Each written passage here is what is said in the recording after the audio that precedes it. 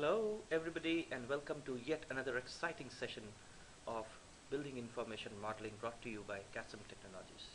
In today's broadcast we are going to discuss about one of the most interesting topic in Building Information Modeling, that is clash detection.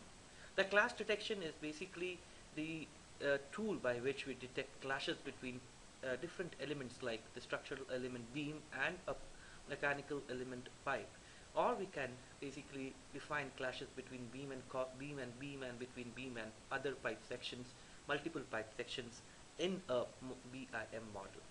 Here we have taken Revit 2014 as a platform, the models, and the Navisworks as the detection tool.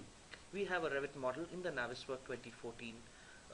Here we can see there is a plant model over here, and now in this tutorial we are going to apply the clash detection tools to view the clash between beams and the pipes in the model. So let's start.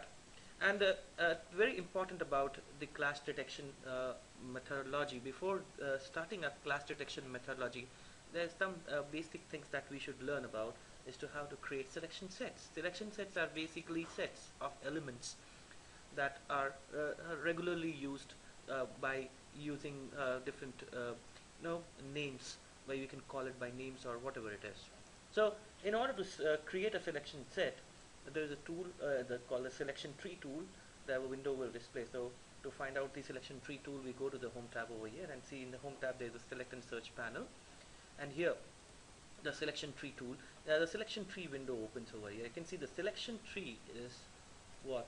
The selection tree is where you have the name of the file, and there are different headings over here. For the basement there are different selections, for the ground there's a different selection. So now we are interested to select a duct. For that we for the ground floor. So to select ducts for the ground floor, we need to go for the ground floor plan. We select it, and here we go to the duct node, and here we need to select the round duct. Now you can find that the round duct, there are different types of the round duct, but we are interested. Now here's the round ducts are highlighted in blue. The next is, after selecting the the ducts, we have to choose the manage sets tool. Why do we do that? Let you know. The manage sets tool is situated here in the select and search panel. So we it would be somewhat like the sets drop down and the manage set tool here.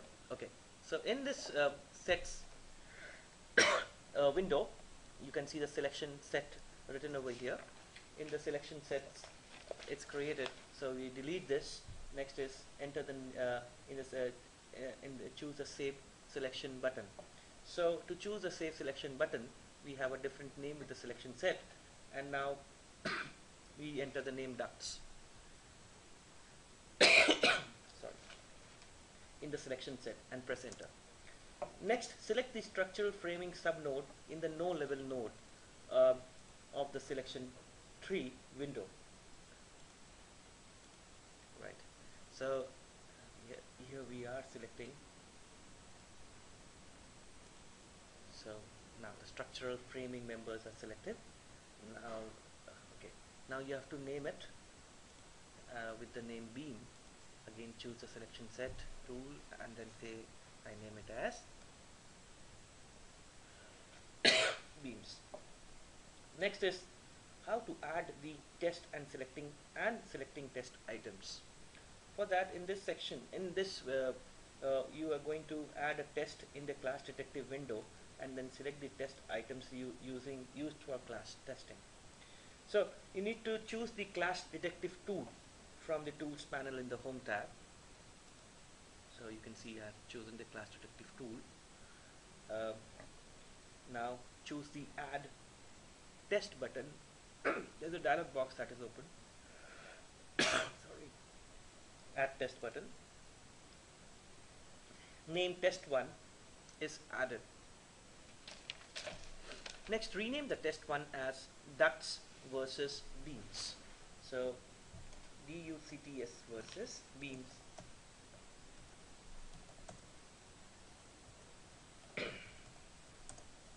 Press enter. choose the select tab in the class detective window. It's chosen already. Okay. In the select tab, select the sets option from the drop down list available at the top in the selection A area, and then in the selection B area choose the beams. Now okay, the ducts in the selection A area and the beams in the selection B area. Now what we have done is, we have in the selection A we are going to select the ducts, and selection B the beams, so we have to define the clashes between selection A and selection B. Now next would be to specify the rules for the clash detection. How do we do that? So choose the rules tab here in this clash detective window and ensure that the items in the same layer checkbox is selected from the predefined rules displayed in the window. So this is how we go along, and then we need to perform the clash test. So to perform the clash test, choose the select tab and ensure that the hard option is selected in the type drop down in the settings area. Why? If you see, for the settings there would be hard, clearance, duplicates, but we have basically chosen the hard option in order to go for a hard test. So we need to run the test. So now see, on running the test, the clashes are displayed in the screen. Now you can visualize the clashes. To review the clashes over here, in the results tab, ensure that the item 1 and item 2 buttons are chosen in the highlighted area. That's fine. Okay. Next, ensure that the dim other button is chosen in the isolation area of the display settings panel. You can see display settings panel, the dim other button is chosen. So what we're going to do is, the next, what I will do is, we'll select the transparent dimming and okay. The next part, next select the transparent dimming checkbox and the auto reveal checkbox in the isolation area. So I have selected. Ensure that the auto update option is selected in the viewpoint drop down list. Select the animation transitions checkbox in the viewpoint area. So these are the basic settings that you need to ensure while you are running the clash detection test. The next is select the clash 1 results. In the result tab, the corresponding clashed items are displayed. You can see how the clash items are displayed in the screen here. I'm just going to drop it down. Okay. Now this is basically the first clash. Then you have the second clash. There would be other clashes also. So I'll keep on highlighting the clashes that have been detected from the test. So that's a very interesting. In Navisworks, you see, you roll down and see the different clashes over here. And the next, what you need to do is, you can save the clash views. So if you want to save the clash views, go to the the review tab over here. So what I will do is, I'm going to choose the cloud tool from here. So I need to review this. So I choose the cloud tool and I put a revision over here. I draw cloud and put a revision. So I am at a clash 6. I can review it. I can write, okay, for review, I can to write the text.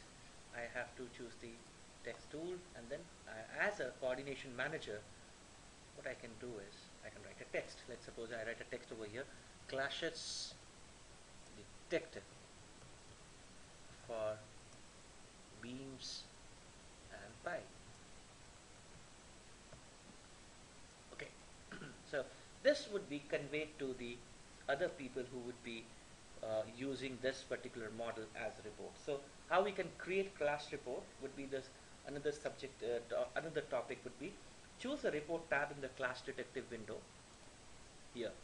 So in the report tab, you have this interesting the contents and include the status area of the window. Select the checkboxes as shown. Okay. So in this contents and include the status area. Okay. These are the checkboxes that are needed to be selected. These are basic settings that you can review this, and then we can go for the write report option. Okay, you can also always it's better to go for the report type, but that's fine. Now these are the report format drop down list. You can have an HTML format. Now to create the report, choose the report tab in the class detective window with the contents and include the status area of the window. You can see there are several checkboxes that are selected. Now these checkboxes are default settings in this. In the output settings area, you can see over here, you can select one of the report type. One of them will be all test combined, or I will like to get with the current test, and the format that I will choose is the report format in the HTML.